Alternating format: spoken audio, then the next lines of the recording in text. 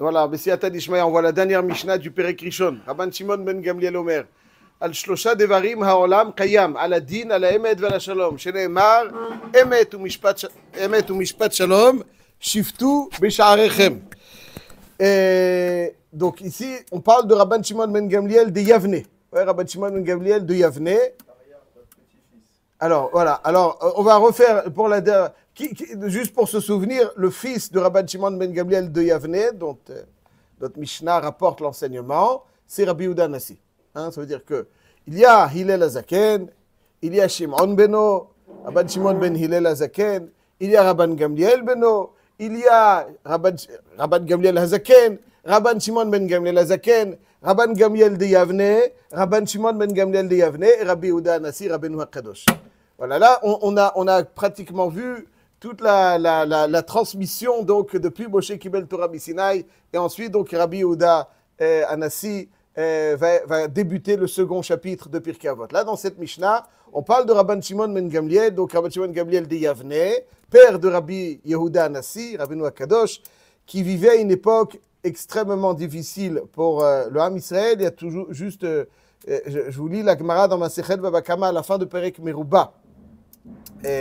Daf Pegibel Amud Aleph, on rapporte au nom de Rabban Shimon Gamliel de Yavne. Il vivait donc pendant la période très sombre de la destruction du Beth Amikdash et de la révolte de Bétar qui a été massacrée malheureusement par les Romains. Il y a marqué, il dit à son sujet, Rabbi Shimon Gamliel, Aini olela le nafshi mikol benot airi. Donc c'est un passouk de Echa dans lequel il se lamente sur tous ses enfants massacrés. Il dit Elef yeladim ayu bebeit Abba. Ça veut dire que dans la maison du Nassi Israël, il y avait 1000 enfants, toute la famille vraisemblablement élargie. Chamesh meot mehem lamdu Torah. Vechamesh meot mehem lamdu chokhma yevanit. Chokhma yevanit, ça veut dire que c'était à l'époque, donc comme ils avaient un statut très particulier, ils devaient apprendre à la diplomatie, à parler avec, négocier avec les instances, les institutions. Donc il y avait 1000 enfants. Et il dit que Velo nishtayer mehem ela anikan ou ben achiaba be'asia. Il n'en reste que 2 sur les 1000. Après les massacres de Bétar, il dit 1002. Il dit pourquoi les 2? Qu'est-ce qu'ils ont fait? Ela anikan ou ben achiaba be'asia. Donc c'est ce qu'il rapporte. Donc anikan ou ben achiaba be'asia. C'est-à-dire que malheureusement, le Ham Israël durant toutes les générations. Là, il dit comme ça. Donc, Rabban Shimon Gamliel vit à une période très, très difficile du Khorban Abayit, de Khorban Beitar, avec tous les massacres évoqués. Et il va nous dire, donc, Al-Shlosha Dvarim Ha'olam Kayam, Al-Adin, Al-Emet, et Al-Shalom. Alors, on peut remarquer... Shalom et Shalom. On peut remarquer que Shimon HaTzadik Aya Misharei Knesset HaGedola, Perek Aleph, Mishnah Bet de Pirke Avot. Al Shosha Dvarim Ha'olam Omed, à la Torah, à la Avoda, à Gmilut Chasadim. Donc ici, il nous dit, Rabban Shimon Gamliel, il nous dit Al Shosha Dvarim Ha'olam Kayam, à la Din, à la Emet, à la Shalom. Alors y a-t-il un lien entre ces, a priori, Rabbi Shimon HaTzadik, il dit Torah, Avoda, Gmilut Chasadim, et Rabban Shimon Gamliel, il dit Adin, Emet, ve Shalom. Donc c'est, toi, tu vois. C'est logique, pourquoi? Un cadre véritable amènera toujours le Shalom. C'est vrai. Mais Torah, Avoda, Gmilut Chasadim, ça c'est les 3 piliers sur lesquels repose le monde. Et là, il dit Din, Emet et Shalom. Excellent, très bien. Alors on va essayer de voir. Alors, juste, en fait, d'emblée, on peut dire que à la Torah, Al-Shosha Dvarim Ha'olam Omed, c'est-à-dire ces 3 piliers qui sont sa raison d'être. Ha'olam Kayam, c'est ce qui, à mon humble avis, permet de préserver et de consolider ces 3 piliers. Pour pouvoir vivre une vie de avoda correcte, il faut din, comme on va tout de suite expliquer. Pour vivre une vie de Torah correcte, il faut le emet. Et pour vivre véritablement le gmilut chasadim, il faut du shalom. Donc, ça veut dire que les 3 piliers, c'est les 3 objectifs de la création. Et la façon de les renforcer, de les consolider, c'est din, emet et shalom, qu'on va tout de suite le voir.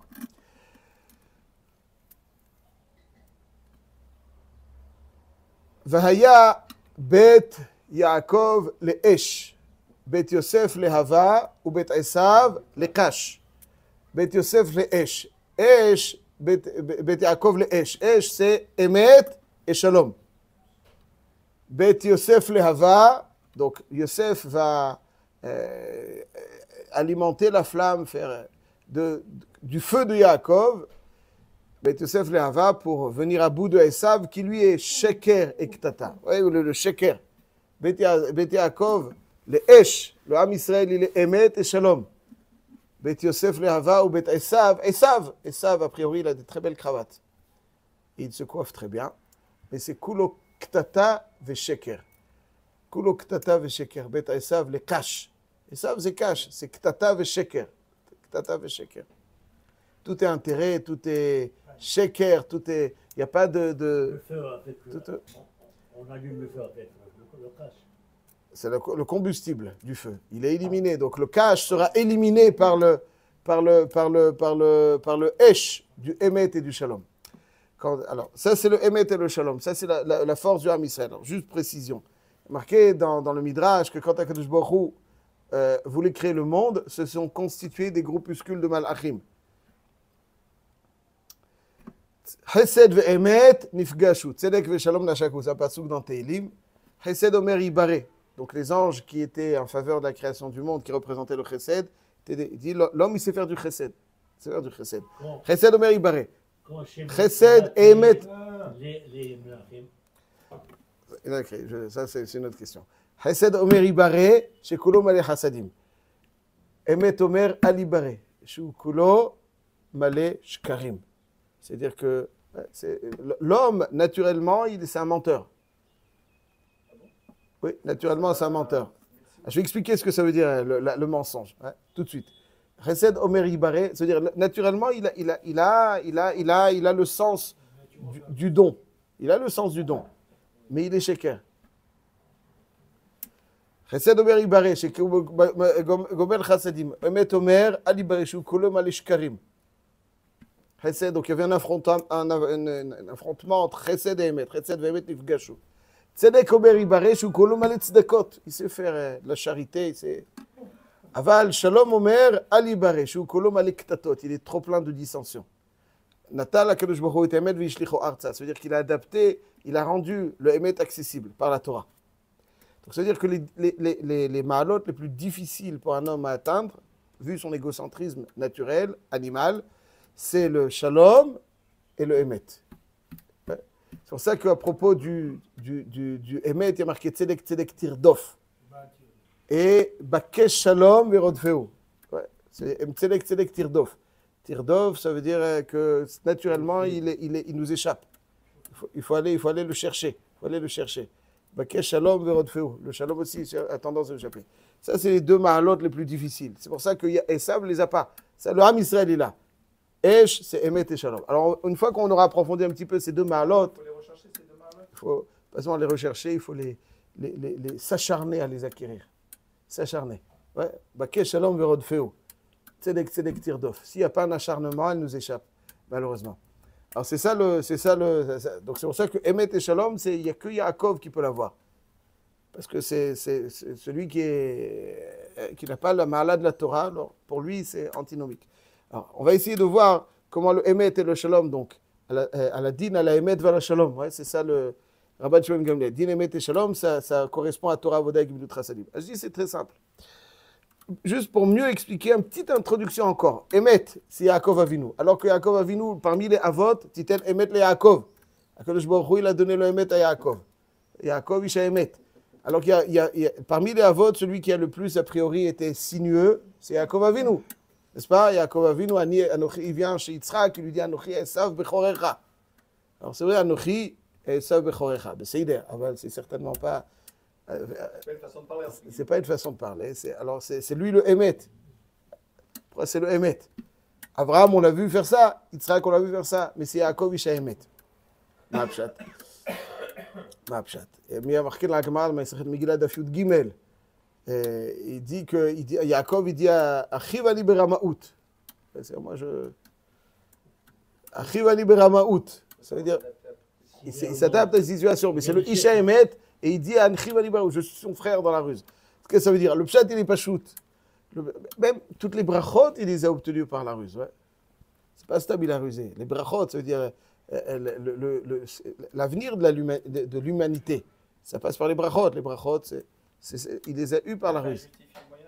Alors, ma pshat. Azani Omer, car le emet, c'est pas tel qu'on le conçoit à la maternelle.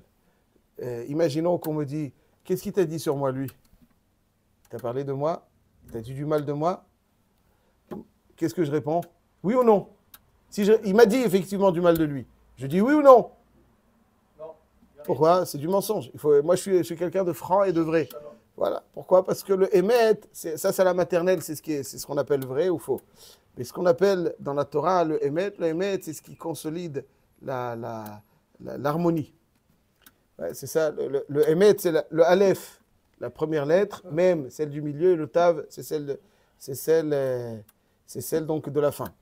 Il y a 13 lettres entre le aleph et le même et le tav. 13, c'est gematria, echad. 1, 8, 4, echad. Ça veut dire rendre harmonieux toutes les forces qui nous constituent. Ça veut dire que quelqu'un qui est uniforme et qui sait utiliser qu'une seule de ses formes, il n'est pas émet. Émet, c'est prendre toutes les forces qui me constituent, toutes les forces, toutes les facettes de ma personnalité et les rallier vers un objectif. Et des fois, il faut savoir ruser, oui, pour rallier ce qui doit être rallié vers son objectif. Il faut faire preuve de ruse. Ça, c'est le emet. Ça, c'est le emet. Donc, en vérité, Yaakov, c'est le Isha Emet. Parce que quelqu'un qui n'a pas utilisé toutes les facettes, alors il n'est pas amiti. D'ailleurs, c'est pour ça que Yaakov Avinu va s'appeler Israël. Et même le nom Yaakov, Yaakvenisé pas même. Yaakov, c'est Yaakov, c'est quelque chose de sinueux. C'est sinueux. Yaakov, c'est sinueux. C'est ça la traduction. Yaakov, le Mishor. Mishor, c'est droit. Yaakov, c'est. Et Yaakov s'appelle Yachar, Israël et Yaakov, qui signifie sinueux. C'est deux noms, a priori opposés. Yaakov, ça veut dire sinueux, et Israël, c'est Yachar. Le pshat, il n'est pas shoot. La droiture, c'est ça. Il faut des fois faire preuve de sinuosité. Évidemment, dans le cadre de la Torah, de Da'at Torah et de. Mais à Kol Panim, quand on sait faire Yaakov, c'est Yashut. C'est Akadosh Baruch Hu, il l'appelle. Lo Yaakov, Yikeret Shimcha Kim Israël. Le Shich HaKadosh, il dit parce qu'Israël, parce que Bémet, maintenant, Akadosh Baruch Hu, il apporte son sceau de Emet au comportement qu'il a eu. Zé Emet, Kacha Emet. Utiliser toutes les facettes pour arriver donc à cet objectif. Retzon Hashem, ça c'est le Emet. Ça c'est le Emet. Ceci étant, alors voyons, et donc ça c'est le emet et le shalom. Le emet, c'est unir toutes les facettes de sa personne vers cet objectif, et le shalom, c'est unir les êtres vers cet objectif. Le din, c'est unir tout ce qu'il possède, tout ce que je possède vers cet objectif. Parce que si je ne possède pas quelque chose, bedin, alors il y a du désordre. Tout ce que je possède, bedin, je dois l'orienter vers. Je vais expliquer un petit peu mieux. Donc ça, din, c'est posséder harmonieusement. Emet, c'est vivre harmonieusement, personnellement. Et le shalom, c'est en société, créer de l'harmonie. Tout est une question d'harmonie. Le din, c'est que chaque chose est à sa place. L'ordre, l'harmonie dans ce qu'on possède, ça c'est le din. Les chayav, au beddin, les zakai, l'harmonie. L'harmonie en ma personne, ouais, c'est utiliser tout idéalement. Le din, c'est aussi utiliser. Et le shalom, c'est l'harmonie dans les êtres. Donc il y a plusieurs enveloppes. Il y a l'être, ce qu'il possède et son environnement. Ouais, la société. Din, c'est ce qu'il possède. Emet, et le shalom. Alors, ça, en fait, ça vient consolider le Torah, avoda, gibilut chasadim. Allez, c'est quoi la avoda? C'est quoi ça? La avoda, c'est les korbanot. La tfila, les korbanot. Dans les korbanot, si on prend les korbanot, il y a toutes les catégories de la création sont présentes dans les korbanot. Il y a combien de catégories dans la création? Domem, tzomeach, chaim, medaber. Et domem, tzomeach, chaim, medaber. Le domem est présent, le sel. Le tzomeach, il y a les menachot, il y a des menachot, donc des offrandes à base de tzomeach, de farine. Chai, c'est la behema. Et medaber, c'est l'homme qui doit faire tchouva. Donc tout est là. Ça veut dire. Donc, la avoda a pour objectif me permettre d'amener tout ce que je possède vers Hachem. toutes les parties de la création, tout ce qui est à ma disposition, toutes les dimensions de la création vers Hachem, c'est avoda. C'est la tfila. La tfila, c'est attribuer à Hachem tout ce qu'il y a. Ouais, c'est attribuer à Hachem.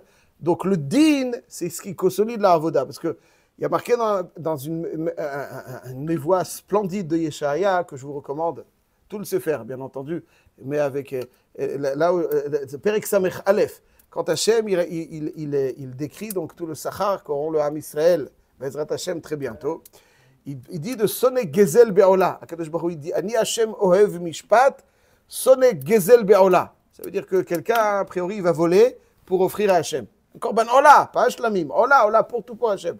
Sonner Gezel Be'ola. Il n'y a pas, c'est-à-dire celui qui pense qu'il peut voler pour la bonne cause, Hachem, il haït ça. Sonner Gezel Be'ola. De toutes les époques. Il y a des gens qui se sont dit, moi je vais voler pour la bonne cause. C'est bon, ça va un petit peu pardonner ce que j'ai fait. Ouais, ça donne bonne conscience. Non, sonner Gezel Be'ola, que je vois, il n'aime pas. Sonner Gezel Be'ola. Ça c'est donc pour pouvoir faire la avoda, les korbanot, il faut que tout ce que je possède soit nickel. Nickel. Sonner Gezel Be'ola. Mitzvah ba'avera, la Gemara dans Souka d'Aflamed, elle dit que mitzvah ba'avera, c'est le Gezel Be'ola. Quelqu'un il vole et après il a une mitzvah, tu voles, tu manges la matzah. Sonner Gezel Be'ola, c'est pas une mitzvah. Donc le din, c'est ce qui permet à ce que je possède d'être l'objet d'un service d'Hachem. Avoda. Din, avoda. Et si je mange mal, si je mange du vol, alors le cerveau il tourne pas rond. Et pas ça, je possède mal, je vis mal. Donc le din, c'est en premier. Le emet, c'est la Torah. C'est-à-dire le emet, c'est la Torah. C'est prendre toutes les facettes de ma personne. La Torah, elle m'oriente. La shon hora'a. Elle m'oriente. L'harmonie en moi. Et ça, c'est à la emet, va la Chalom. Ça, c'est à gmilut chassadim. Le gmilut chassadim, c'est pas stam faire. Ouais, il y a marqué dans le midrash qu'on a lu, je termine là-dessus, il y a marqué que les anges du chesed plaidaient en faveur de la création d'Hachem parce que gomel chassadim. Aval, il est plein de sheker et de ktatot. C'est intéressant. La complexité de l'âme humaine, il s'est donné, mais parallèlement, il se bastonne. C'est-à-dire quoi? Tu donnes et tu te bastonnes? Non, mais ce n'est pas une contradiction. Chesed et ktata. Chesed omer ibareh, shekolom ale chassadim.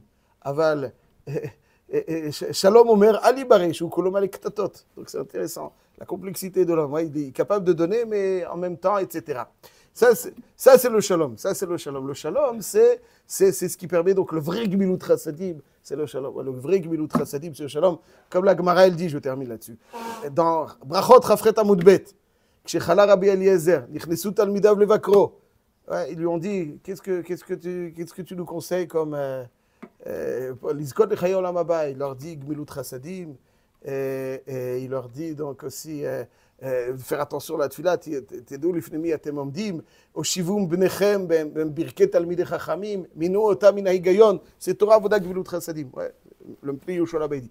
C'est ça, ça veut dire le Gmilut Chassadim, c'est pas stam, c'est pas stam, c'est pas le Gmilut Chassadim, Gmilut Chassadim. Ouais, c'est Gmilut Chassadim, c'est le Shalom.